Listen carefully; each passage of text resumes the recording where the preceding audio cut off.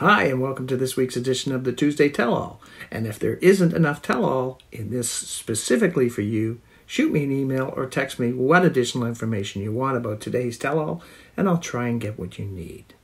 We had a very active week, 20 new listings and 7 solds, but that's not all. Over and above the 7 firm solds, we had 7 conditional sales.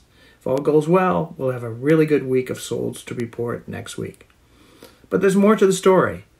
And if you read or listen to the media, you know they don't share with you what I'm sharing today. Overpricing is a killer.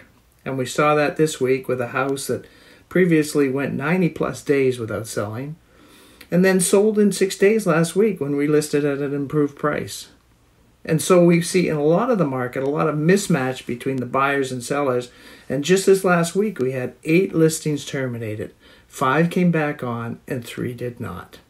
And they were on for 90 plus days. Oh, did you catch that? One of the solds brought in 33 offers.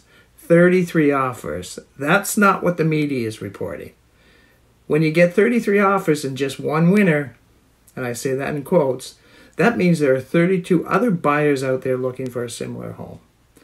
The home show is coming up, and if you'd like a couple of tickets, let me know. And if you know anyone who may be interested in learning about real estate investing, we have a free seminar coming up March 4th in Oakville. Text the words Investing Seminar to the number shown if you'd like to register. That's it for this week. Have a great week. Talk to you later.